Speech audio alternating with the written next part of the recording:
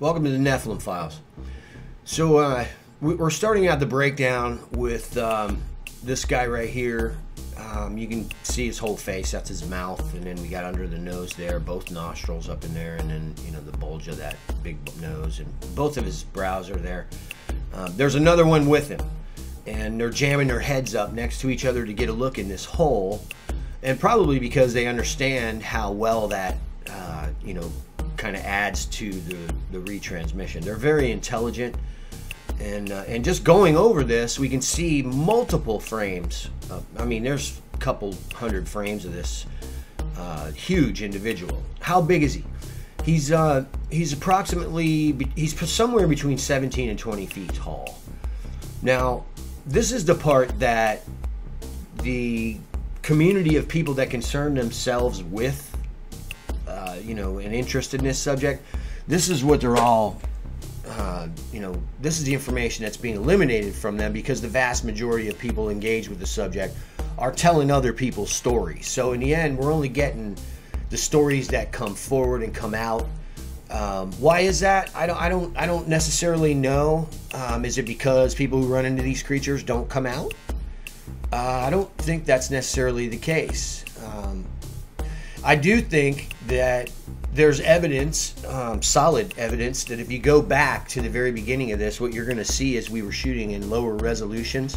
We had lower frequency devices, right? They were operating at lower frequencies. What is that really, though? Well, megahertz is frequency, right? And what we're finding out now, thanks to physics and the science of physics and people who do experiments on this kind of thing, is that frame rate is also associated with frequency, right? It's just another way to describe frequency. Your cameras operate at a certain frequency. Every living creature operates at a certain frequency. What does that tell you about frame rate? If we're catching Sasquatch in 480 and it's super blurry, and we go to 4K and we get more detail. The cameras are getting closer and closer to the same frequency as some of these creatures. That's what it tells us, because they're able to see what most people are struggling with in the field. When they're standing there, they can't see them. The effect is too powerful. They're either too far away and the effect blends the creatures into the tree line, or they're up real close and all they're seeing is this flashing optical illusion, and it looks like a bunch of plants moving. The illusion on the creature's face looks like leaves moving across an open space. And then suddenly the wind stops, everything stops, and there's one leaf above his head casting a green shadow. You're looking at it and you're seeing shadow, but somehow on the creature's face is bright green light. This is evidence that we don't see the colors in that light spectrum, that 99% that we don't see.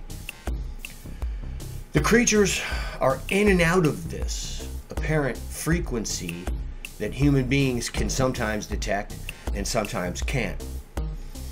This is the way physics describes dimensions, and the way most of the Bigfoot layman community would describe dimensions. So are dimensions real? Absolutely, we know this. Frequencies are controlling, and this is becoming more and more obvious, how much data we can see about these other realms. So let's just have a physical real world example. Well, when I take my cameras close to the creatures, the footage has a tendency to be predated to before the technology's existence. How's that possible? Well, there's some kind of a flux field going on here, and the cameras are absolutely responding to it. In addition to that, we believe that the flux field in some instances around the really large creatures could be natural.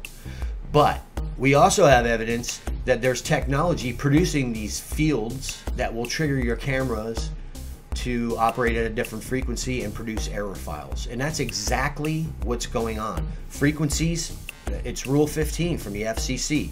Frequencies must be allowed to be interfered with on all electronic devices manufactured and sold in the United States. It's that simple, right? They wouldn't have that rule here if frequency monsters weren't running around the woods. But that is the case, as we can plainly see. Frame rates and describing frame rates are your reach. into these other dimensions. High-speed cameras pointed in the right directions at the right time will record things that you will not see with the naked eye. They do these experiments with high-speed cameras in controlled environments most of the time. When they're outside, you can plainly see what's going on. And if you want to see evidence that frame rate is controlling the information that we get about our reality, go look at how frame rate can match the same speed as the prop on a plane. Where the plane's flying and someone's filming out the window with a frame-rated camera that operates at the same frame rate as the prop does not spin. The plane is flying and nothing is happening. There's no prop spin. Or is there? Of course there is. The frame rates match the revolutions per second of the prop, but we can't see it moving. And it's crystal clear and no longer blurry. High-speed cameras. We need funding.